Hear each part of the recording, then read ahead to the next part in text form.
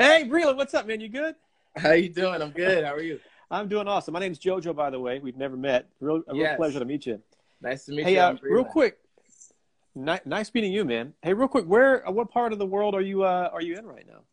I am in New Jersey. I'm in my childhood home where my parents still live, and I came Oh, up here wow. for the quarantine, and I'm kind of kicking it for a few weeks, letting everything pass over. How are you? Well, I guess that's the main topic for everybody right now. I mean, Yeah. it's just so crazy. Breland, I feel like, and I keep saying this, you'll hear me say this on the radio and everywhere else, all these lives and everything, but I feel like we're living, and we'll get through it. We're going to be fine. We got to be smart, wash hands, stay inside, all that stuff. But I feel Of like we're course. living in a sci-fi movie. Your take on that? It feels so. I've been watching a lot of Black Mirror recently, Oh. and this feels like that. It does, doesn't it? Which I haven't watched. I've only watched a handful of Black Mirror episodes, but the ones I've seen are like, God, it has that vibe to it. Yeah. Stupid me, I watched Quarantine the other night. Never watched Quarantine when going through this. It is just the worst. I mean, That's like watching God. airplane movies on an airplane. Yeah, very, very good analogy there for sure. Can't recommend it. Hey, what's your mom and dad? You said they still live in the house, or is that? This is their home. Yeah. How are they? Are they excited for the success you have going on right now?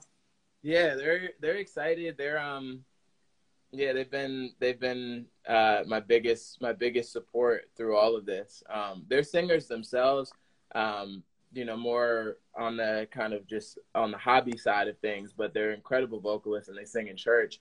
And so I think for them to watch me take the talent that they helped cultivate and make a career out of it, like they're proud. Oh, nice. And the song, of course, if you guys don't know, we'll take some comments here in a second. So if you see any, feel free to jump on there. But the track "My Truck," obviously. Yeah. Is there, and forgive me for not knowing this, but is there, was it just an idea you had, or do you actually have a truck that you can't, don't touch my truck? Is there a truck? Yeah. So it was more of an idea at first. When I wrote it, it was more of I wanted to write a record in a different style. I had been doing a lot of R&B and hip hop, and I wanted to add some country. As a songwriter and a fan of songwriting, I appreciate country music in Nashville for the way that they approach storytelling. And so I was like, okay, it could be cool to do it, but I want to do it and put my twist on it with the Atlanta kind of flavor. So My Truck was really born out of that, but now I also have a truck. Is there a window? I mean, I don't want you to go outside, but is there a window you can kind of point? No, it's actually in LA. So I recently just got a little apartment in LA, so that I can go back and forth and the label and management are all out there. So the truck is waiting on me on the other side of this quarantine. It's a 2019 Ford F-150. Oh, nice. So I'm closer to your truck than you are right now. You are way closer to my truck. I may have to ask you to go check up on it and my apartment in the meantime. I'll go over there. I'll do my, the Corona gloves and all, hand sanitizer, all that stuff. Hey, I'm told that there is a bit of a rumor floating when it comes to My Truck. Another version, a remix, whatever you want to call it. I'm not sure the terminology or if it's true, but there's a potential remix with a very well-known artist that will be joining you, May, on this new version. Is there any truth to that? You're probably not gonna say anything, but there is look. There's truth to that, and I'm not gonna make any announcements as to who that is yet, but it is confirmed. I do have the vocals. The vocals are in, and it sounds great. I think people are really gonna enjoy it, and if you're a country fan, you will definitely, without a doubt, enjoy this remix. Now, when you got the, I don't know if you were personal friends with this person or not, but when you got the word that this person was doing the track with you, I mean, when you got that info, were you like, holy crap, this is crazy? Like, you were really pumped when you got the confirmation.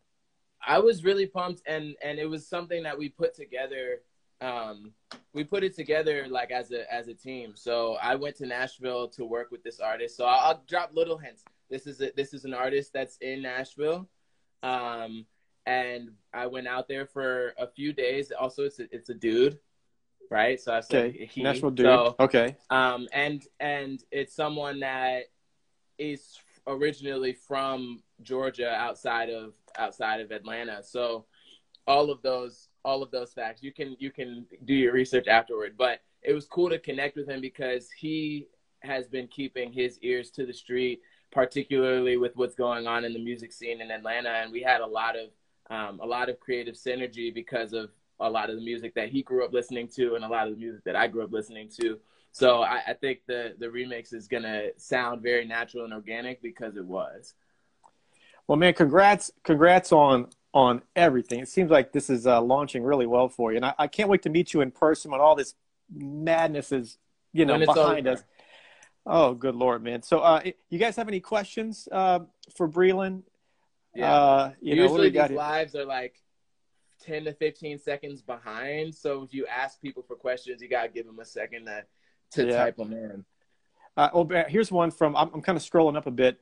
Breland, I'm new to your music. Where are you from? So I assume Jersey or in the East Coast? Yeah, I'm originally from New Jersey, and then I've been in Atlanta for a while. So I actually have had ties to Atlanta before I even moved there. My grandparents and cousins and uncles and aunts all live in Atlanta pretty much. So I've been back and forth a lot over like Christmas breaks and summer vacations and stuff like that. But I've been living there myself as an adult for the past 3 years. Here's one from Lamar, and post your questions for Breland real quick. But here, I scrolled up a bit. This is more of a statement. I guess your reaction to this. Don't ever get tired of my truck. Be ready to perform this song a gazillion times. So, yeah, you're going to be like, 4 albums deep, how many singles he knows, and still doing my truck at some point. Hey, man, I think there's always space for like a memory lane moment in every show where you can perform some of the older hits, and I think what keeps the record fresh for me and what will hopefully continue to keep it fresh is just watching how people respond to it and seeing that, feeling that energy, even just without having done any performances, just off of the internet, like watching people do dances to it, do covers of it, driving in their trucks, listening to it. All of that stuff keeps the record fresh for me. Is there a particular dance that you love that people have done to My Truck? Like, is there one that's really there are a few. There's this girl. I think her name is Dropout Maya on Instagram, and she came up with a crazy dance to the record that I'm still trying to learn. I can't do it yet, but she's very talented. Here's another question, Breland. Have you always wanted to be an artist, or have you always seen yourself as a behind the scenes guy? So is this the plan? I mean, I always thought that being an artist was possible. I just didn't know exactly when that transition would happen or if it was going to happen. I was content with writing songs, which is kind of how I started, was writing songs for people and just focusing on being behind the scenes. But I always felt like if it was time to make the artist transition, it would be very clear and obvious to me. And when it came to My Truck, I posted a snippet of it on my Instagram, and everyone was like, "Yo, bro, drop the song." And I was like, okay, that's pretty clear and obvious. I was like, and so I've been running with it since. Actually, let me check for questions here. Steph O'Curry says, "Proud of you, bro." How many songs have you made before My Truck?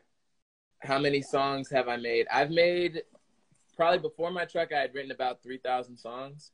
Good Lord. Yeah. I've been writing like 2019, I was doing about 3 songs a day. I've been doing at least a song a day since like 2014. So it's been like 6 years of me doing, there's a lot of songs. I would say probably about 3,000. You know what they say, every overnight success took about 10 years. So, and literally 10 years. I put My Truck out 2019, and I first started getting serious about music in 2009. So it really was 10 years. Man, I'm really excited to meet you, and you got such a crazy career ahead of you. And I can't wait, like I said earlier, just to, it seems so crazy to want to shake your hand, but one of these days we'll be back to normal. I hope, No. you know, so. I'm just waiting to be able to shake someone's hand. Like I haven't shaken hands in like 2 weeks. You get recognized. Are you starting to get a lot of, you know, walking down the street? Hey, Breland, that kind of stuff. Well, I think this quarantine has hit at like a very interesting time where I'm no longer outside. So like my parents recognize me. I think that's a start. That's a good thing, you know. If they didn't, that'd be a little awkward. That would be a little awkward. If you do go out, I've been saying this a lot last 2 or 3 days, but I don't know if you know Bryce Vine or not. But I don't. Maybe I do. But Bryce was telling me he